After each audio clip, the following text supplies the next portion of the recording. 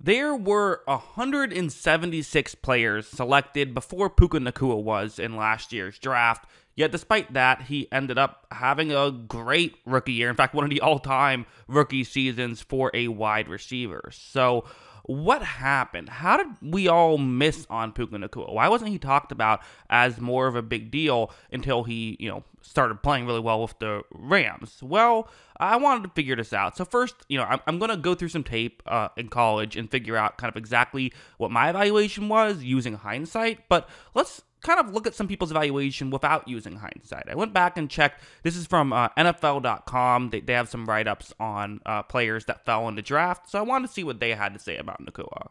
If we look at the weaknesses section, it said, will struggle to elude NFL press coverage, lacks instant acceleration to separate, upright route running makes him easy to redirect, does not have the long speed to keep corners from squatting, and occasional issues with focus on downfield targets. The overview, I'll read this, sorry if it's a little bit small to read, doing my best here, but Nacua is an athletic wideout lacking the twitch or speed to attack NFL man coverage at a successful rate. However, the ball skills and competitive nature he brings to the field give him a fighting chance to make the roster. Goes on to say some other stuff, but that's kind of how people thought.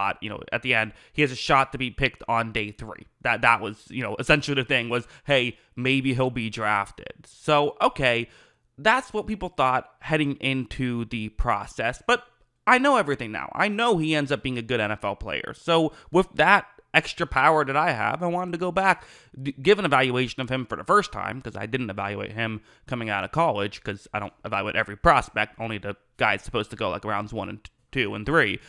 So because of that, I was interested in seeing what I would think about Nacua watching his college tape. Real quick, just stepping in to remind everyone that I have a movie channel. Check out my movie channel if you want. It's Jackson Kruger Movies. The link is in the description below, so if you're tired of just hearing my bad sports takes and want to also hear some bad movie takes, make sure you check that out. Again, link is in the description below.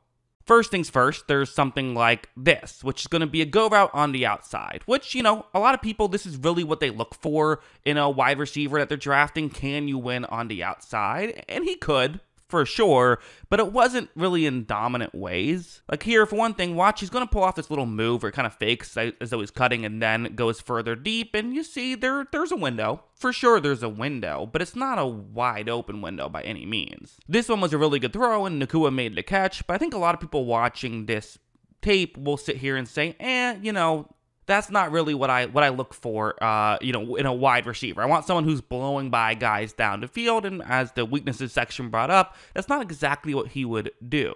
But going over here, again, I have hindsight on my side, right? So I know what Nacua ends up doing, and what I think the Rams like to do in their draft process is just get guys who are good players, which I know is like, okay, that seems obvious, but, a lot of people want the athletes. They're the guys they feel like don't just win, but win in ways they can trust. This play is a zone coverage concept, but it's really going to end up being a one-on-one matchup down the field, and watch what happens. This play begins, Nacua is going to run downfield, and again, there really isn't a ton of separation. A little bit, right? If it's a perfect throw down the field, you think this could be a completion, but perfect throws down the field don't always come, and that's concerning if you can't get a ton of separation against an college level corner.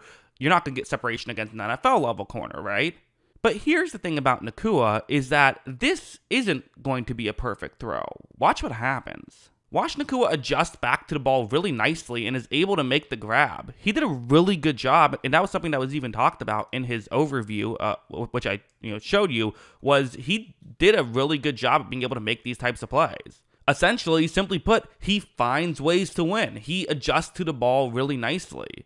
And also just showed off good route running at times, like something like this. It's zone coverage. You see the route that he's running, route that can definitely get open against this coverage. But watch him get to a top speed, but then very quickly kind of stops on a dime right here. And you see right now, he's wide open. So again, just getting open is a real skill set.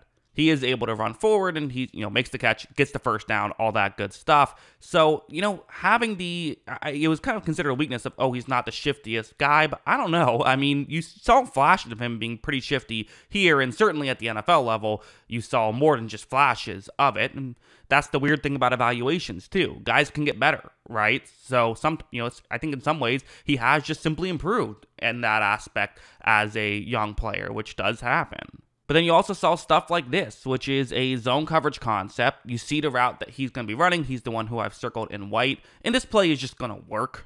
Like, watch as when it begins, quarterback is simply just going to flip the ball to Nacua right here, who starts running up. And again, this was schemed open. At this point, you're sitting here saying, okay, whatever, that doesn't tell me anything. But then watch what Nacua does. Watch him really kind of run through an entire defense right here, runs past several defensive players and, runs stiff arms another guy. His ability to make this work has continued to work at the NFL level. At the same time, I'm not really going to sit here and criticize NFL teams for not noticing this stuff. It's the kind of thing where when I go back and make these types of videos, it's always so easy in hindsight to say, what were people thinking? This is so obviously a good player. Why were you being stupid and not evaluating him? Look at all the great stuff he did in college. The reality is, every fifth-round pick has a great highlight reel in college, especially if you play for BYU, which wasn't the highest degree of difficulty. A lot of his moves did kind of look like moves that I wouldn't be convinced were going to work out. Like, his ability to track the ball in the air and stuff like that is really good. But there was no way of knowing if an NFL corner would adjust to it better and knock it away, or if he would still find ways to be able to adjust to the ball in the air and make things work. His ability to run through guys has really worked at the NFL level. He's a tough guy to bring down. But sometimes you have guys who are tough to bring down in college, but once you get to NFL players, like they're a lot better at tackling, and that's positive ends up not quite being the positive that you were hoping it would be. We can go over here. This is on that same NFL page I talked about, NFL.com page I talked about. These were his strengths coming out of college. Routes offer leverage and crisp angles on the move. Nice job of gaining vertical stack on cornerbacks. Basketball background on display when making contested catches. Gains late catch space with physicality and hand fighting. Batter defenses as jet sweep option. That's something I didn't talk about too much, but definitely was something I saw in my tape evaluation. And then tough and slippery with the ball in his hands. All of these things, I think, very, very true and very accurate. These are all things that I certainly noticed when watching his tape. And I think you could look at this and say, well, is this just the solution then?